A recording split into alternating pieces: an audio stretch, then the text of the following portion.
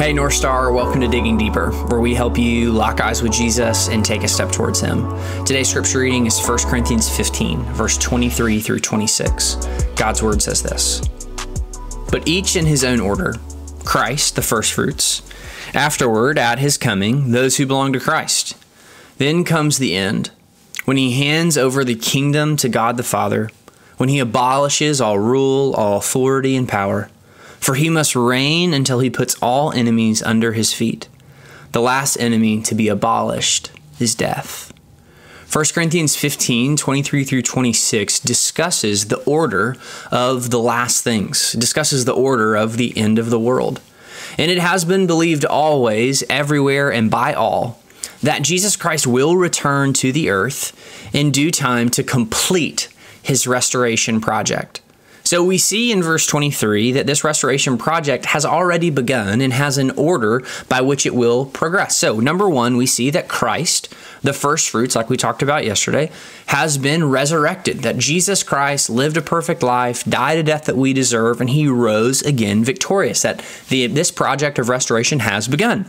But then second, we see that Jesus will return to the earth in physical form, and those who belong to Christ will be physically resurrected, that my physical body, that your physical body, if we have passed away by that time, will rise from the dead and be reunited with our spiritual souls. And then third, we see that Jesus will hand over the kingdom of God to God the Father, that this entire earth will be made new and Jesus will be the one who is ruling and reigning. We see the primary object that will take place in this time is that Jesus will abolish, that word's repeated twice here, of all that stands in opposition to God and His kingdom. Jesus will cause all rule, all authority, and all power to be made into nothing. He will wipe it away. He will cause it to cease. And then lastly, it tells us in verse 28 that He will abolish death. Now, death is the ultimate enemy of the Christian. In Christian thought, death is not extinction, but rather death is separation. Death is the separation from the way things are meant to be. It's the separation of the soul from the body. It's the separation between the unity of relationships. It's the separation from God's original design. So when Jesus comes again to redeem all things, He will abolish death and will bring unity back to God's intended order. And so as He abolishes death, He reverses the curse and brings life.